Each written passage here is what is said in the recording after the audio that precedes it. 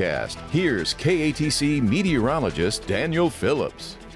A very hot forecast out there this week. Really has been a scorcher. Humidity was increasing as well today, and that's kind of what we're looking at as we wrap this week up.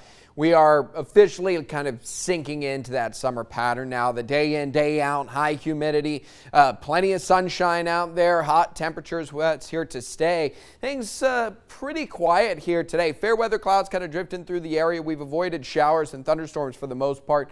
We've had pretty quiet radar here this afternoon. A little bit of shower activity way to the north up through the Arklatex region, but other than that, Louisiana, South Louisiana in particular is looking pretty good here this evening, and it should stay that way through the rest of the night tonight and getting into tomorrow. Now, as we go through the day tomorrow, you'll start to see a few isolated showers popping up. There's just too much moisture out there to really rule them out, and those winds are going to continue to come in from the south. If we see any activity tomorrow, it's going to be built in a little bit later on in the day.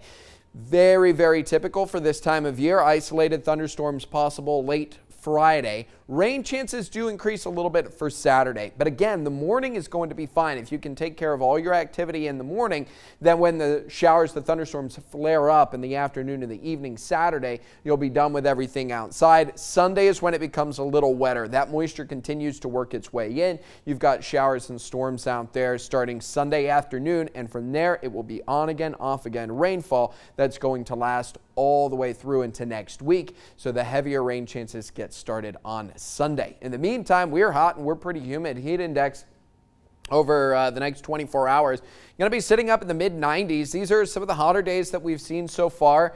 We obviously are going to continue to see hotter and hotter days as we get further and further into the summer, but the first kind of mid-90s round of heat index usually fairly notable out there. It'll be 94 up through some of the northern parts of Acadiana, down along I-10, similar story, and it starts off really warm as well. You know, by 7 a.m. we're at that time of year where 6, 7 o'clock, you've got a heat index that's already sitting in the 80s. You're going to be running up in the 90s through the majority of the day from about 11 o'clock onwards all the way through to 6, 7 o'clock. You'll stay in the 90s when it comes to the heat index.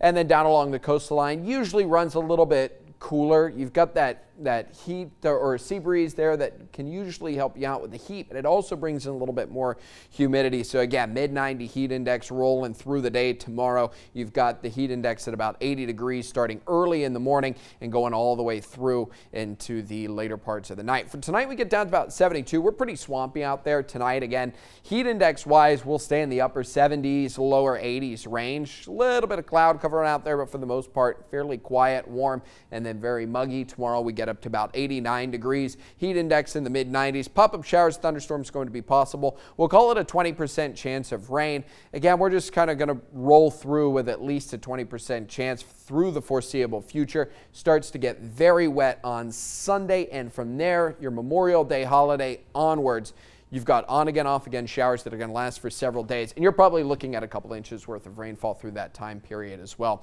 High gets up to around 89 degrees tomorrow, low tonight down to around 72. We've got more coming up right after this.